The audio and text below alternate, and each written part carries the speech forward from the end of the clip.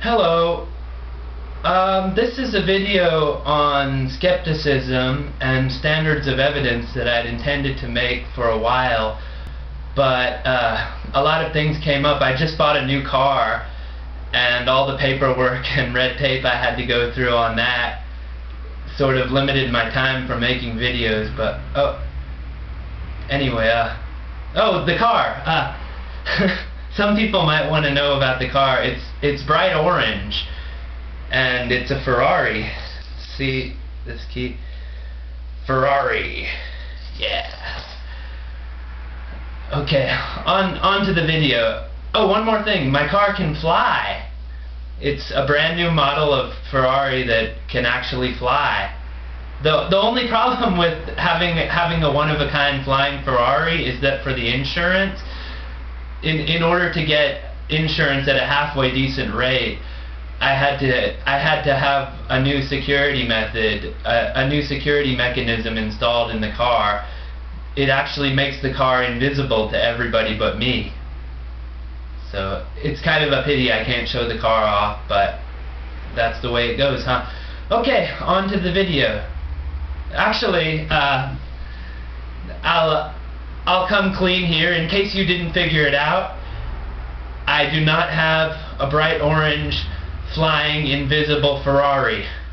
But I think that when I made the claim of buying a new car, I'm pretty sure most people, I mean, I haven't looked at the video yet, obviously, and there may have been something in my face that gave it away, but most people being told that somebody had bought a new car would believe it immediately.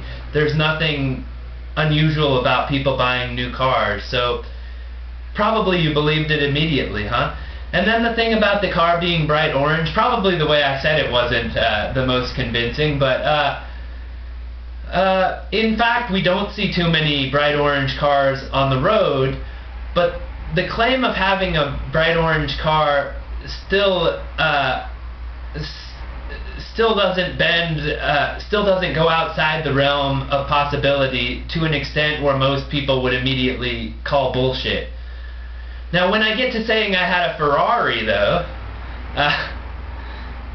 do I look like somebody who can afford a Ferrari? I'm working as an English teacher in Japan, and Ferraris are produced in the thousands every year rather than the millions.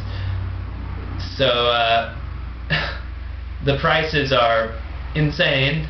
I think they go into the millions, don't they? Millions of dollars. So probably that's the point when most people said, bullshit. Then I get to having a flying Ferrari, and that completely takes the ridiculousness through the roof. Nobody believed that. Nobody believed that. I mean, you didn't believe the Ferrari, but a flying Ferrari, come on. If there were such a thing, you'd have read about it, right? That would have been huge news. And then I get to the Ferrari being invisible, and that just goes further to confirm that the claim is bullshit. You know,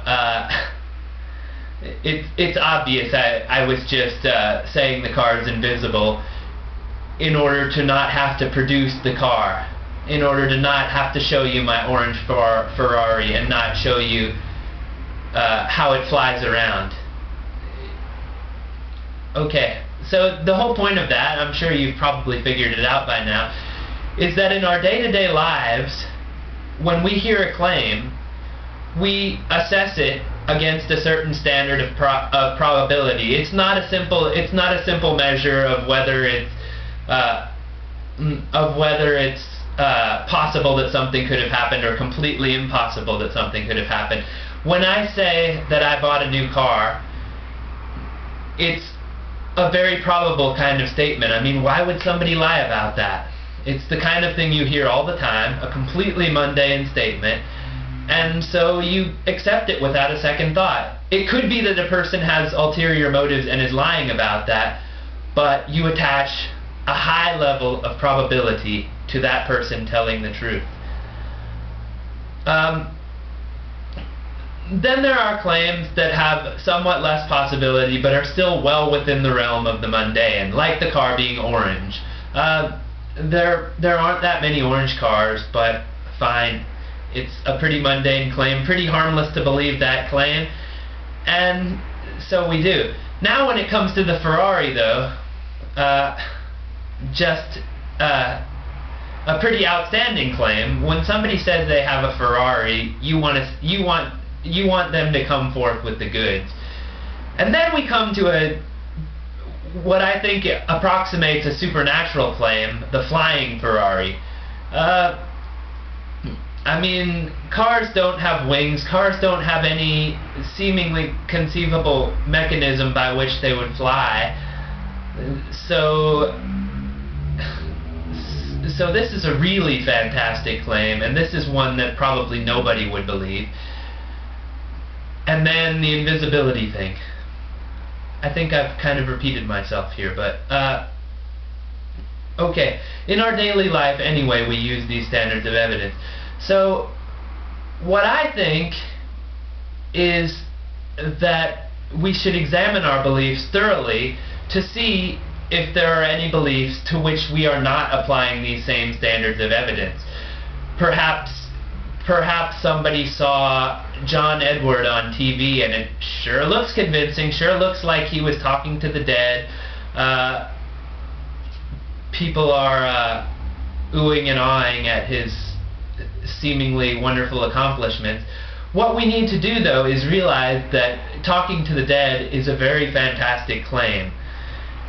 And before we accept such a claim, we have to accept other possibilities, such as the possibility that he's simply using stage techniques and clever cutting and so on to support the claim that he talks to the dead. Before we accept the fantastic claim, we have to consider whether more mundane claims are possible. And in my opinion, that's something that we should do throughout our lives.